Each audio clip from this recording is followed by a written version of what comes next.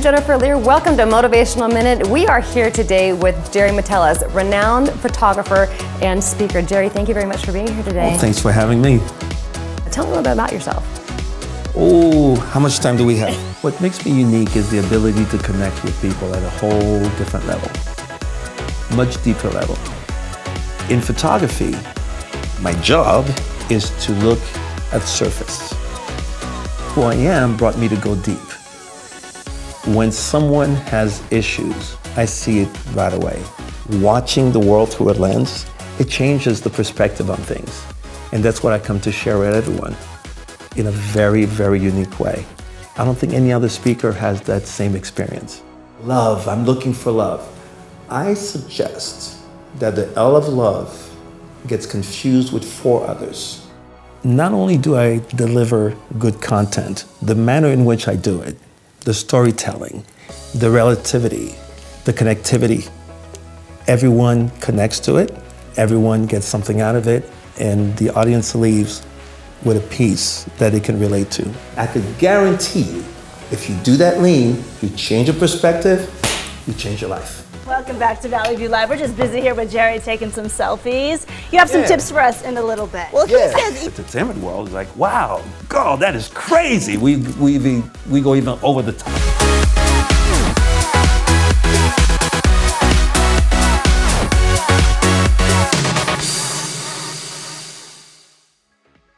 I have the ability to break through barriers, sometimes that people don't even know they have. I found that I was able to bring this all together, shape it in a way that's a bit more powerful, and that turns into a great keynote and a very strong message that everyone can get.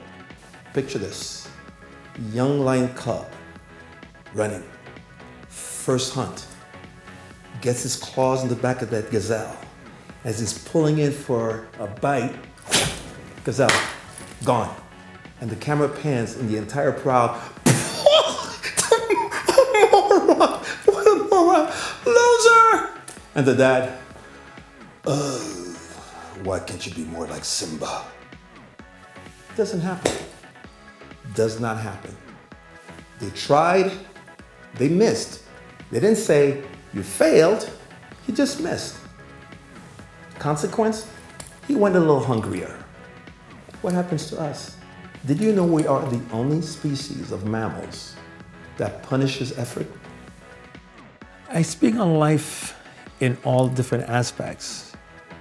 The trick is I use metaphors.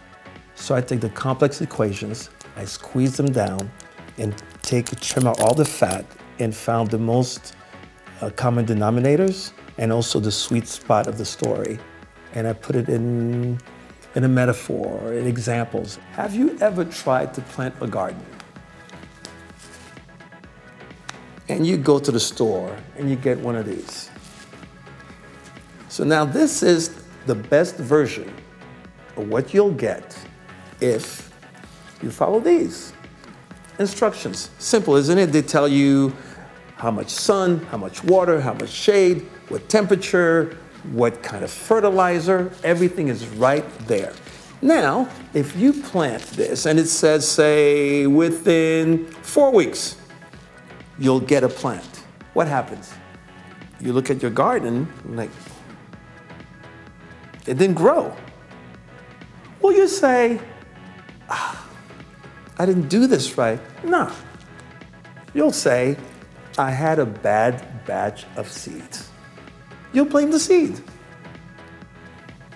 So if you want this, follow these, it should happen well. Full bloom. So what about us? Imagine this is you. What do you do to get the best version of you? If you want the best version of yourself, do you teach everyone around you how to garden you? If you don't do it, do you blame them? Of course you do. Well, you know, if they had treated me better. No. You need to teach them, train them on how to treat you to get the best version of you. If you don't do that, if you sway from side to side, changing instructions every day from person to person, don't be surprised if you're neurotic. Because from day to day, you go up, you go down, you accept this, you deny that. Don't do it. Unless you give everybody the exact same instructions and accept nothing but those instructions, how do you expect to get the best version of yourself? How do you expect to be in full bloom? Well, let me start by saying that we need to first understand that a corporation is not a structure, it's not a building. What makes a corporation great is all the components, the human component within that corporation. If you make it about the people and allow the people to develop strengths of their own, you could rebuild the corporation in a bunch of tenths and function. And one of the ways to create that shift, or allow the people to create that shift, is to give them the freedom to find new perspectives. So the moment you shift, the moment you create a shift in perspective, everything changes, no matter what it is. If you're laying on the ground and I put a stool next to you, suddenly it's a tower, isn't it? If you were to sit on that stool, is it the same stool? Now, I take you to the 10th floor, put that same stool on the sidewalk, it looks insignificant. What changed? Not the stool, your perspective. Picture this. If I was to put my hand right here in the middle of your forehead and get my fingers up, could you tell me how many fingers I hold? Yeah, good luck. You have to be psychic. And that's what happens.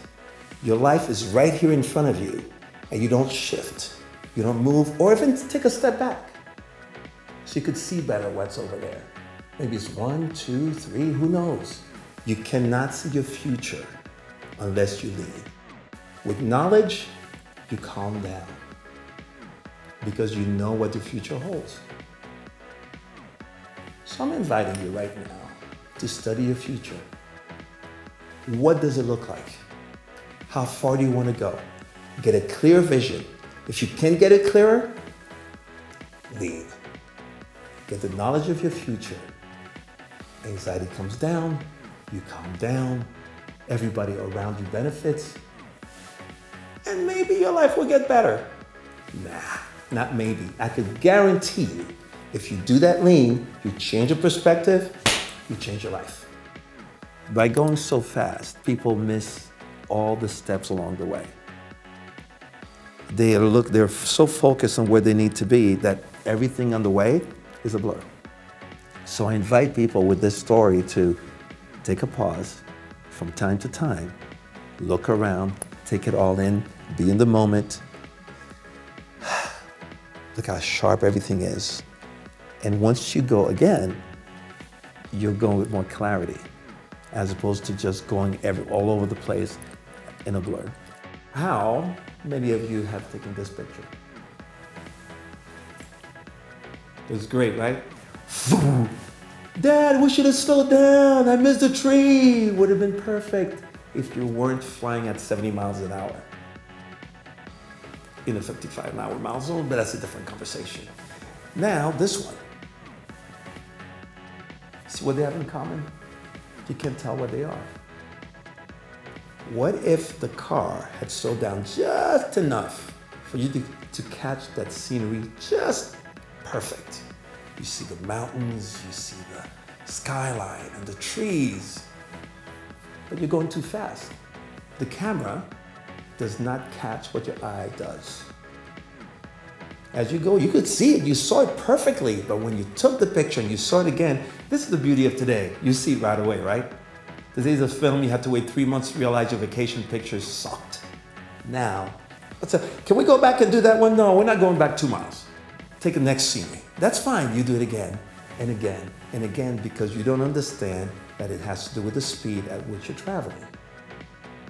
Let's replace this scene now with an event in your life. Do you remember the event? We have these little devices, our little smartphones, and everything's on there. And while we're talking to someone, they're there, the blur, because we're focusing right here. This is sharp. We see it, but we miss everything else. We go to work. Yeah, I'll see you later. The kid's like waiting for a hug. A blur. We missed it. How many moments do we miss in our lives because we're going too fast? Can you imagine waking up one day, looking at this young adult and realizing that this face changed and you never paid attention? It was a blur. Be in the moment, breathe it in, bring it all into focus, one frame at a time. How does your life look now? And I think that what I bring to the table is a fresh concept to old ideas. It's just a shift in perspective and everything changes from there. The origin of a black belt is really, really interesting. Back then, you were given one belt, only one. It was white. You're the beginner, you put it on, you learn to tie it properly, and every time you finished, you remove the belt, fold it, wipe the sweat, wipe your hands, bow, and the whole process. After years and years and years of training, no amount of cleaning could get the belt white. It would stay black. So if anyone saw you walking through the village with your black belt on, sensei, they knew you were a master. In thinking about how this all works, just the very basic body language, I figured there's 3 ways of walking in a room. Cocky, confident, and peaceful, AKA black belt. What I hear all the time, the comment I get all the time is, you know what? I never heard it said that way before. Or, why didn't I think of that? Yeah, I get it, now I get it. The way you said it, I get it now. So when you're a manager, if you're truly the black belt manager, you don't need an office. You walk in, peaceful. You stand. You deliver. The black belt commands respect without using force. Just pure strength. Plain presence. So when will you become a black belt?